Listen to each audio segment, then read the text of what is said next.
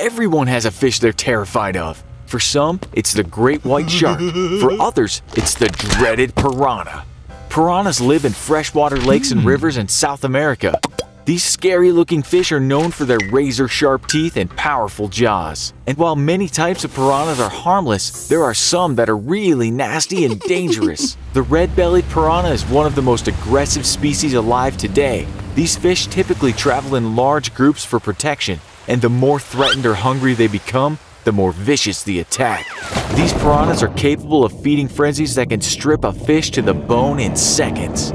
They take turns biting with such incredible speed that it looks like the surrounding water is boiling. Some have compared an attack by a school of piranhas to being repeatedly stabbed by 1,000 razor blades. Small children in particular are at risk because their splashing attracts these fish. And never get out in the water if you have an open or bleeding cut. A recent news story from Brazil reported an accident involving a young girl killed in a piranha attack after falling out of a canoe.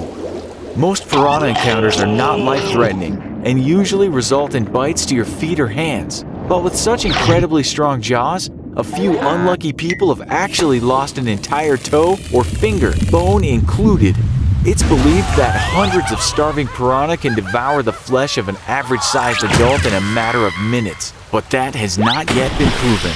So if you must get into the water with them, consider creating a diversion by throwing a dead animal or some raw meat downstream from your position, but you better move fast before they notice you. If you want to make Fuzzy and Nutz happy, click that like button and subscribe to their channel.